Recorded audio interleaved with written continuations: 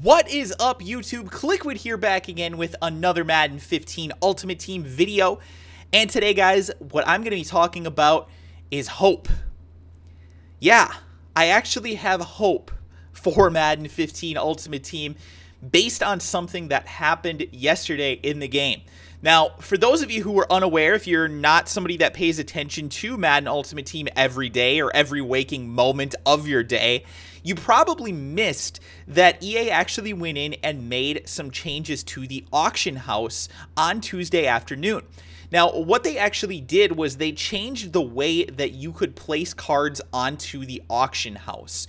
And what they did was they basically made it so that if you were selling an item for a given a given increment of coins, so, somewhere between, let's say, 10,000 to 25,000, if somebody was making a bid, they could only make a bid in intervals of 1,000.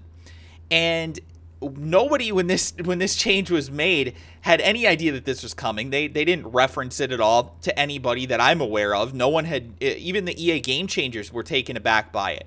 But they made this change, and immediately it drastically affected the market. And the reason for it, as you see on your screen right now, is because they made these intervals, and they started to make such significant intervals of, prices that you could bid on the items, but also you could only place items in intervals of that denomination. So let's say, for example, that you wanted to sell an item for 52,500 coins, just as an example, right? You could have done that under the previous setup that they had, the setup that has been in Madden this entire time, and that would have been no problem. But under the system that they put in place yesterday, you could only sell it for either 50,000 or 55,000 coins. You were not able to put it into that middle range for 52.5, which made it, first of all, difficult to price things exactly how you wanted to, but secondly, it made things almost impossible to price under somebody else. You couldn't undercut the least expensive thing unless you wanted to take a huge discount on the amount that you were selling it for. Like, for example, when you start to look at some of the more expensive items, that 500,000 to the million coin range that some coins, or that some cards do fall under, you could only set it up in 50,000 coin denominations. So, like, you would either have to sell an item for 600,000 or 550,000, nothing in between. And obviously it got more dramatic than that as the items, as the prices of the items went up. But it really affected things dramatically very quickly, and people were pissed about it. I actually didn't sell anything during that time frame because I was kind of confused. I wasn't for sure what they were doing. To be honest with you, I wanted to see what was going to happen with the market, to see if I started to need to price things lower or higher, depending on kind of how things were going.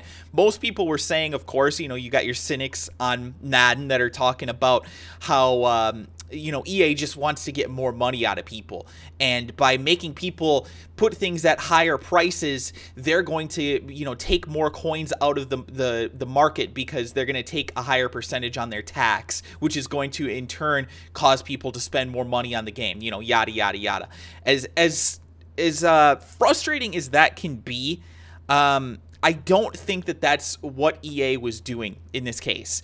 And like I said, I have hope right now after what happened. And it didn't start off that way, I gotta admit to you, because EA actually put out a tweet that said, and this was about, middle of the day on Tuesday, that said, "We've heard you on the changes made to Madden Ultimate Team, and we're looking at a change. No estimated time." So they were obviously talking about the auction house changes that they made, but the end of it, no estimated time. If they would have just left it at, "we're looking at a change," I think people would have looked at it like, oh, good. At least they are listening to us, and they're not, going to completely screw us on this. They understand where we're coming from. No, They added that no estimated time at the end of it. And I think that just frustrated people because we've sat here and waited for them to put out certain content throughout this week because we understand, you know, these guys that are on the EA Madden Ultimate Team development team, they have to take vacations too. They've got to go out for, you know, New Year's and the holiday season and that kind of stuff. They've got to take their time just like the rest of us do. But when they add this no estimated time at the end of it, it almost seems like, screw yourselves. You know, that's pretty much what they were saying to you at that point, which of course, like I said, pissed a lot of people off, and they were really, really mad. There were people that were swearing off this game, telling people, don't post anything on the auction block, don't buy any packs for a week. Let's tell these guys, you know, they were starting to revolt, basically, and it wasn't really going anywhere. But, you know, on Twitter, there was definitely a push for people to push back on what we were getting from Madden Ultimate Team. But later in the afternoon, I guess I should say probably in the evening, I guess, they said, they put out another tweet. Update on the now reverted auction house changes. Thanks for your patience. Link. And then it was a link to the EA article, which then went in and explained that, you know, kind of a more explanation on what they were trying to do. And here's what it said. Tuesday, a change was made to the Madden Ultimate Team auction house bidding increments. The only intent of this change was to speed up the bidding process. On moderate and high-priced items, an auction could go for as much as 90 minutes longer than the original duration specified, forcing bidders into a time-consuming waiting game at 30 seconds per bid. There was also an unintended additional effect of changing the increments of buy now prices, which is, of course, what people were really upset about. This change should have been messaged to the community more clearly, and it has been rolled back. EA Sports and Madden Ultimate Team apologize for any inconvenience this change may have caused. So, they heard from us, and it took them a couple hours, but at least they made the change. And that's something that I really I appreciate out of Madden at this point. That's something that not a lot of other developers will do when they make a mistake. And we've seen EA do this before with other things. You know, they put out the Easter promo and in Madden 25. And a lot of people were really, really upset about that, the way that whole thing went. And there, as far as I can recall, there was never an apology about that. They've made other minor changes that have really affected the gameplay that eventually were reverted or changed in addition to what they did, and there was never any apology for that. So it's good to see that at least the EA Madden Ultimate Team grouping of guys that work in their development team, they're actually going out there and they're reading Twitter, they're listening to us. So I titled this video, "Do Your Opinions Really Matter?" Or does your feedback really matter? And I'm going to go out here and say, in this case, I'm feeling the love from these guys. And I know that's going to make me sound like an EA ass kisser, but you guys have seen my videos before. I tell it like it is. When these guys mess up, I'm going to say it. And when they do the right thing, I'm going to say that as well. So I do appreciate it. I want to thank them for going out there and doing the right thing and making the changes go back to how they were on the auction house. And I appreciate and understand why they made the change that they did. Now that I read it, I understand when you're actually going in and bidding on things that would be pretty frustrating to sit and bid for 90 minutes on something going in small intervals like you did before. But what I will say in regards to that is that EA could easily change, well, I shouldn't say easily because I'm not a developer, but the obvious change here to make in regards to that is to stop forcing people to make one bid increments. Stop making it like a freaking one of these websites where you bid once and you have to spend 10 cents per bid, and you know, that's how they make all their money, so that when they sell the $50 PlayStation 4, well, yeah, they sold the PlayStation 4 for $50, but they made $550 on the 10-cent bids that everybody made all the way up. You know, I don't understand why they went with that style of auction. Why not just make it like, you know, a normal auction? If you go onto eBay, you don't have to bid 1 cent at a time. You bid the amount that you want to bid. And even you could set it up like eBay has, where they have the my max bid on it. Why not? Like, I don't understand why you can't just do that. It's so stupid to me. I don't get it. It seems to me like they just want to have people on the game sitting there and staring at their screen. The next video or the next stupid card that's going up, I need to bid this much more on because I didn't quite get this one. Yay! You know, like special ed. But that it's just, to me, it doesn't make a whole lot of sense the way that the auction house is set up right now. I hope that they make that change eventually and make it more like an eBay auctioning system. If somebody wants to explain to me why they shouldn't do that, I'd be glad to hear it in the comment section below. But to me, it just makes a whole hell of a lot of sense to do that. So that's my personal opinion on the situation. I want to hear what you guys have to say. And I just want to thank you guys, too, for tuning in and listening to this video, listening to my little rant. And what you're going to see now is a little bonus for you, for all of you who sat through and ended up actually watching this whole video.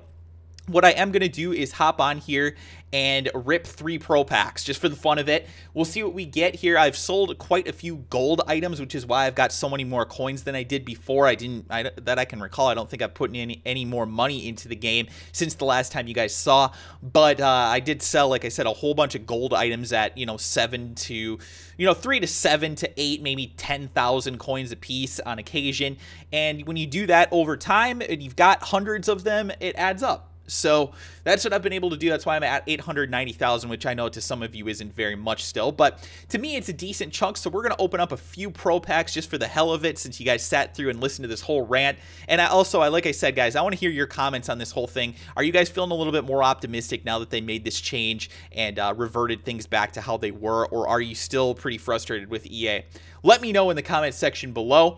As we get Adrian Wilson for our gold item. Nothing good here to start things off, but we'll go back and we'll purchase 2 more of these little pro packs. I might do a veteran pack bundle at some point, but I'll tell you guys this much. I think that if there's something to be complaining about, it's the fact that these pack odds are some ass this year. And I'm not just talking about the odds to pull great cards. I'm talking the odds to pull even decent cards, as we get Mike Evans 73 overall as our pro pack. And not only that, not just the odds being bad, but look at this. This contains 2 gold or elite players and a mix of 8 other player and team items. It doesn't say anything about giving you better odds on pulling great stuff, okay? So think about this.